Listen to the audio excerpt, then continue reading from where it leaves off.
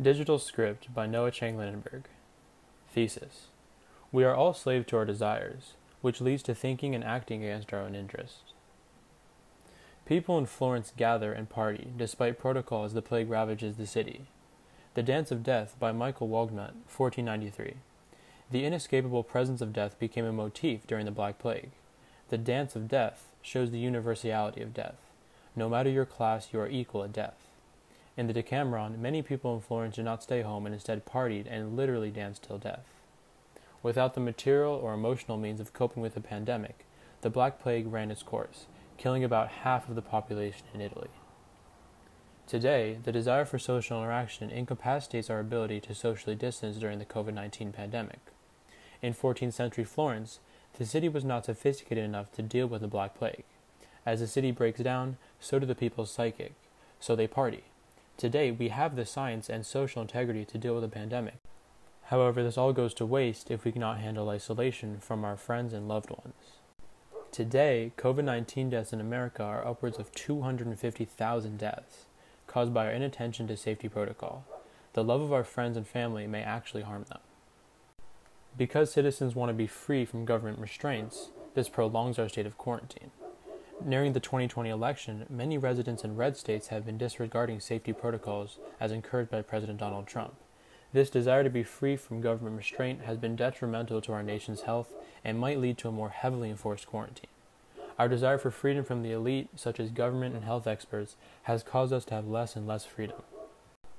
As seen in Figure 1, blue states, which are often much more highly populated because they are in cities, had more cases and deaths from COVID-19 at the beginning, but at the end of September, red states has surpassed blue states in cases of COVID-19 deaths, although having less population.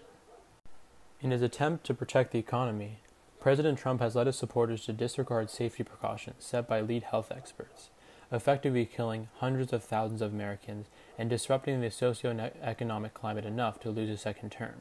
He too acted against his own interest. Our impulsive feelings are detrimental to our ability to think critically. Oftentimes we believe only what we want to believe. In Plato's allegory of the cave, the prisoners can only see the shadows that the puppeteers cast on the wall in front of them. So when they face reality, they may not know what to believe. They often will reject reality. This rejection of reality is seen today by much of the Republican base. When Fox News reported that Donald Trump had lost the 2020 election, the network lost viewers to Newsmax and OAN. These channels continue to push false realities that reconfirm their viewers' false beliefs. This confirmation bias inhibits our ability to think critically. Some hold belief higher than evidence. And this becomes dangerous. If we become slave to our desires, we might risk narrow-mindedness. In Unflattening by Nick Susanis, we see that humans are given depth in our sight and many senses to understand our surroundings. Susanis wants to counteract the narrow-mindedness of flatness that humans are bound to.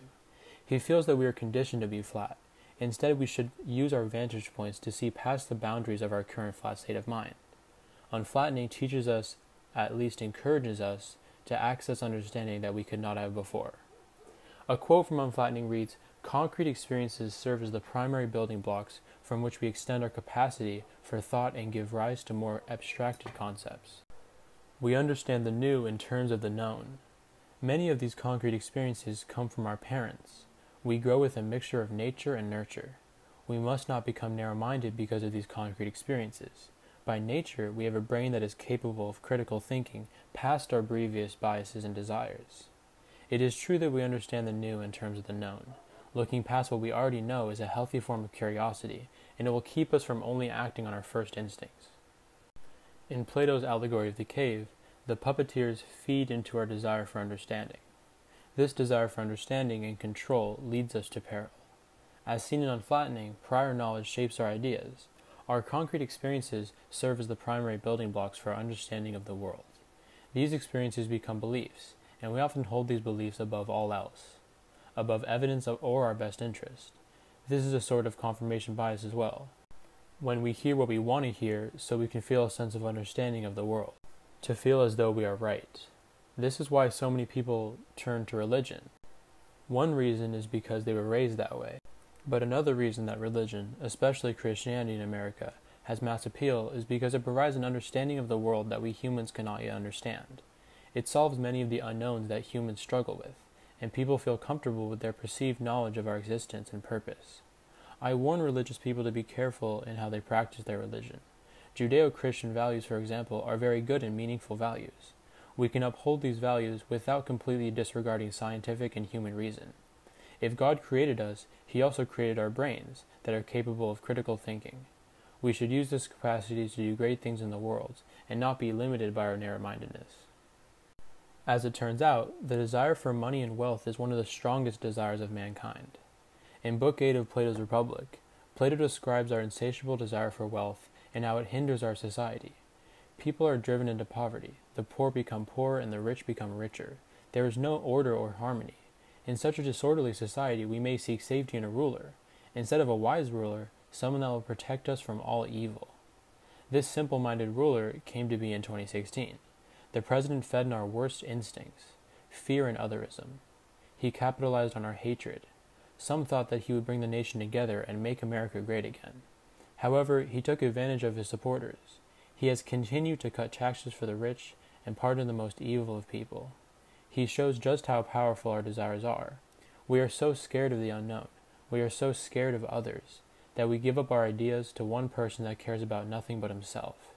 The donated money for his fraud campaign has gone almost completely to the RNC and to his debt, not to the cause that he said it was for. So we see that money and wealth is the ideal of power in American culture. However, many other cultures believe in a balance. Plato states that the four unjust constitutions of city and man are presented as inevitable stages of degeneration. Victory, honor, and money will always be predominant. Capitalism thrives on human nature. Politicians thrive on people's worst instincts. Why are we so willing to give up our freedom of thought to follow a leader? We end up supporting ideas that contradict our best interest and our morals. However, that depends on what we feel our best interest is. Why choose good is an ongoing human dilemma. What does it afford us? If our worst instincts and desires afford us much more, shouldn't we follow those desires? I believe not. I believe our moral standards and standards of justice hold us above these evil desires, as we have read so much about in our class, Imagining Justice. We listen to our worst desires because the primitive parts of our brain are so overwhelming in our thought. So why should we choose good? Why not listen to our desires? This is a big question to deal with. In reading passages from Nicomachean Ethics, one finds that there are ways to see just from unjust. It is not impossible. We know that a lot of it has to do with our motive for our actions. If an unjust act is purposeful or not, that can make a big difference in how we perceive someone's character, and how they should be persecuted under the law. It seems that we know what is right and what is wrong, but it can be hard to make the distinction in real time. Our desires are powerful, and can lead us in the wrong direction. We should be mindful when we can. We must notice our desires and control them, however, oftentimes we cannot. This struggle is ongoing. We are, quote, made in the image and likeness of God, end quote. However, we are in a constant struggle with our desires.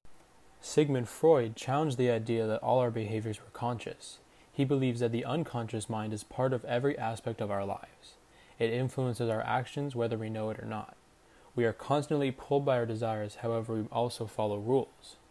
Our desires are not always bad, of course. It is just that we have to control them, be conscious of them.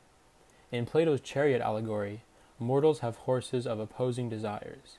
If one cannot control them, they will fall in accordance to how truthful they have been. We live our lives having to balance our desires to attain happiness and our highest goals. If we cannot, one can see how devastating this can be to ourselves and the people we love. As Tony Schwartz of Harvard Business Review said, we need to learn to better regulate our emotions, which begins with gaining more control of our attention. That's the next evolutionary leap and is on the horizon. Thank you for listening.